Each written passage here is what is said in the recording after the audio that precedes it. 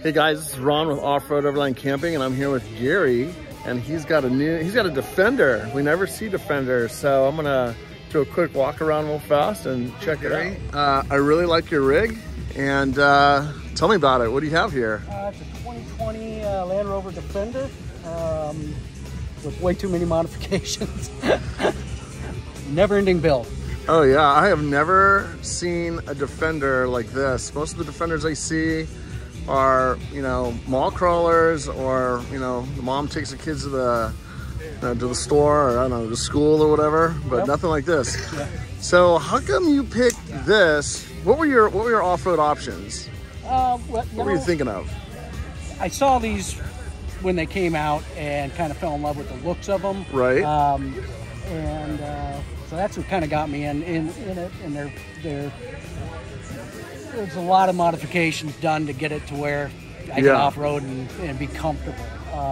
You know, stock ones, you can go off-road and have no issues, but I wanted just a little bit more.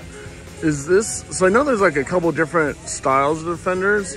Is this like a special, like an off-road version? Or? No, this is just the 110. It's a stock 110. They make a 90. Okay. You know, two-door 90, and then now they've got a 130, which is you know, extended rear end cargo area. And is this thing? What's it have? Like a 500 horsepower? 400. 400. Yeah. Okay. I thought they had one that was like 500. They have a V8. Yeah. Oh, okay. Yeah. Okay. So this isn't that one. Yeah. No. Okay. No.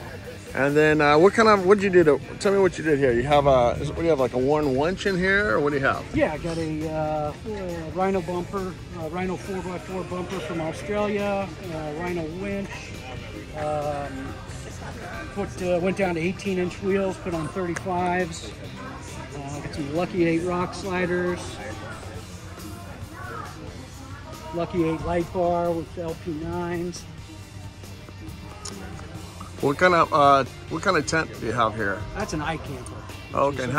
It's fantastic. Easy up, easy down. Really? No problems in the wind? No. That's good. That thing's solid.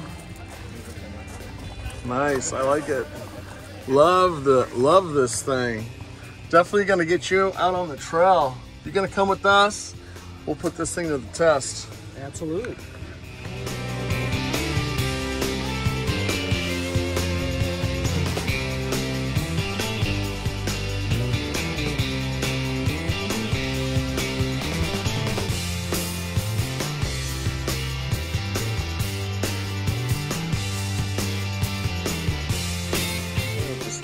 It's Overland Vehicle Systems pull-out kitchen. So got a spot to cook, put my stove here, cutting board, and sink, and then the fridge slide on top. Oh, nice. Yeah. Let's see how that thing goes in. That's super easy. This comes with its own ladder. I like that. So this ladder's not for the tent, right? It's just to get up on top? Just get up. It's kind of useless at this point with the tent opening, you know, that way. I see. But, well, that's pretty cool. I like that.